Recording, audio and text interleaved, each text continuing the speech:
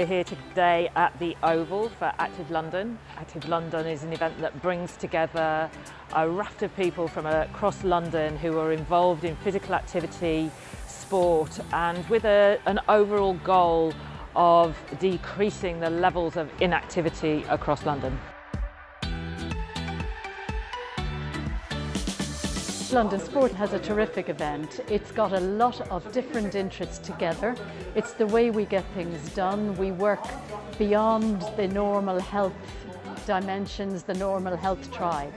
And we've got some opportunities here today through those with access to technology, those who are working on better food offers, those who are working on getting people more active. If we all work together with our colleagues in health, we will definitely make progress. Coming to Active London is a huge benefit for us because it engages us not just with the sports community, but it engages us with the governmental institutions as well. There's a broader conversation that needs to be had across many of the institutions that are trying to bring new ways of thinking, not just within sport, but also within mental health. And I believe that Active London is one of the key entities that can allow us to do that conversation within London, but also within the rest of the UK. Events like Active London are important to give people the opportunity to take a step out of their day job and to take stock, to take on board some new ideas, to meet people that they might not necessarily meet on a day-to-day basis.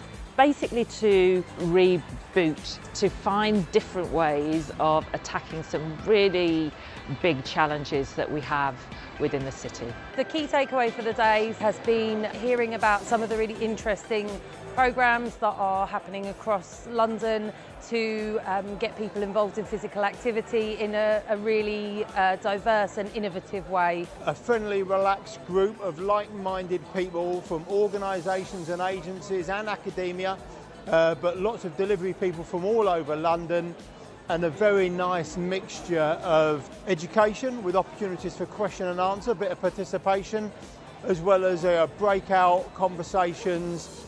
Most people coming along are probably going to find one or two things that are going to be really helpful for them. If you shared that theme, that goal, and that objective like London Sport have, then it's a fantastic place to be. Not only location, but the people that are here. There's an amazing sharing of knowledge. We can listen together to some great new ideas from some really inspiring people like Samir Gray, like Dr. Yvonne Doyle, who bring different thinking, and we experience that together. How do we tackle inactivity? Well, we tell people what to do. We tell them they're lazy or they should move. Well, we do need to give people information. Knowledge is the enemy of disease. It's giving knowledge is the elixir of life. The way we are going to really address the challenges that we have with us at the moment in this area is to work with those that we interact with on a daily basis, such as your energy companies, such as your architects, such as your FMCGs.